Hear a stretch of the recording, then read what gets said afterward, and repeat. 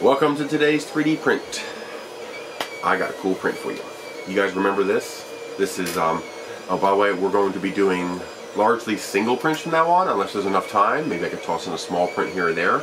So the mega Printesode will be basically a mega print, either mega in detail or mega in size or complexity. We're going to have fun with it though. And to compensate for the people who like the longer format, I'm just going to release more. So you just put 3 episodes together and you got your longer format. Yeah.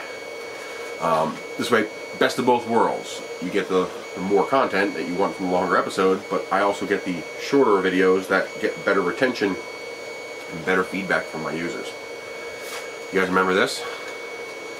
When I printed DG Aquaticus on the Ender 2? One of the nicest prints I've made on that printer. The quality, and this is at 0.2 millimeters. This is not at 0.1 millimeters or anything like that. This is at 0.2. Incredible. And this is that $10 a kilogram Rep Guru filament that we grabbed on that deal that I found that one day. Oh god, I hope he gets that stuff on sale again, because I will buy the crap out of this stuff. It prints very well. Well, I got a new filament. I'm going to be showing you sample prints of that. Actually, we're very early on time. Let's do it. It's from a company called Paramount. And I noticed that when I was looking for my Voyager, I got the gray Paramount filament for Voyager. It matched very closely to what the ships were actually colored in the series. So it was a good ship gray. And I noticed they had a lot of other cool filaments. I have a whole sample box that I bought from them. It's like 40 bucks and you get a sample of all their colors. I'm going to be making tons of prints with those samples because they're very cool. Sadly, not all of them are available on Amazon. I hope they're going to change that because I want more of these. The first one I got was Decepticon Purple. So here is the rocket that I always print.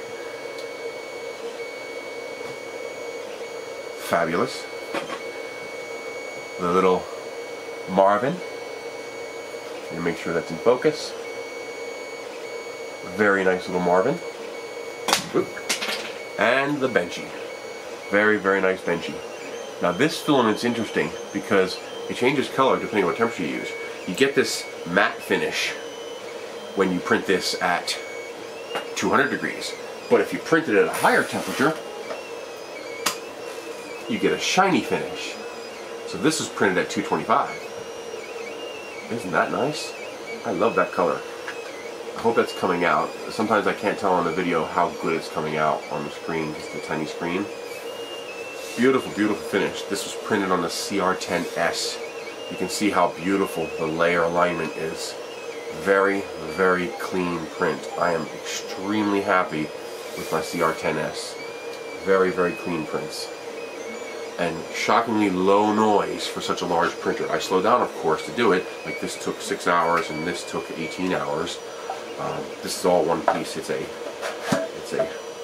fin can for a rocket. So you'll put a paper tube in here and the rocket engine in there. So that's the company Paramount.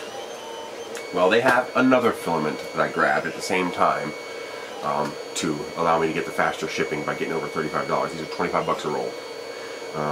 It's called Iron Red. And it is glorious. I mean, I don't know what it is about this. You might not even be able to see this on the video. I don't know if you're going to, because last night I took a picture of the Benchy and put it on Instagram and Twitter, and it took me like 20 minutes to get a proper picture, because camera sensors tend to blow up the reds. Most of our camera sensors tend to blow out the reds a little bit, so reds look too red. Samsung especially does that a lot, but most cameras, or I'm sorry, Sony's really blow out the reds. Like you take a picture with a Sony camera, the reds just pop. And the problem is, this is a subtle red, so when it pops, you lose that beautiful subtleness. But here is the standard rocket that I always print. These are my 3 standard benchmark prints that I use. The rocket is to show you vase and to show you nice, clean, smooth surfaces. Then of course you have the Benchy.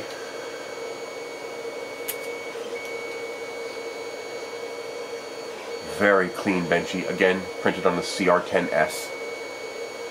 Extremely clean Benchy. It's the best Benchy I've ever gotten off a CR10. I don't know if the camera can focus clean enough, but if you look at the anchor hole, there is noise. There is some ghosting, but very little. I mean, this is, I'd say 90% Ender quality. I'm impressed. And that was not a slow print. It took 3 hours and 46 minutes to print all three. So about an hour and 25 minutes to do the Benji. Then of course you have the Marvin. Actually, that color is looking pretty good on the small LCD screen, so this might actually be representative of what the color actually is. I'll know better when I play the video back, and I'll add a note in the description whether it matched what I consider to be the color in real life. So, back to the beginning of the video. Remember that 5 minutes and 26 seconds ago? DG Aquaticus. I was trying to figure out, what do I print this little critter in when I make him bigger? I was like, that iron red is cool. That would make a cool dragon. And yes, it did make a cool dragon. Oh, that dragon is so cool! No infill. So there's a couple itty bitty gaps here in the webbing and stuff like that. Otherwise, perfect. 3 perimeters. Printed at 200 degrees. 225 first layer, 200 after that. 50 millimeter a second print speed with reductions where necessary. Look at that color. Look at that finish. I mean, it's not perfect. There's little areas that could use a little help, but I'd be more than happy to show this off to anybody. Beautiful first layer. No issues whatsoever. Look at that. You can get a little shine from the light. I have a light right here next to the camera to help me light up the objects I'll show you. Look at the finish on that. I love this dragon. It's got some things I'd like to fix, but nothing serious. I mean, even the head came out nice.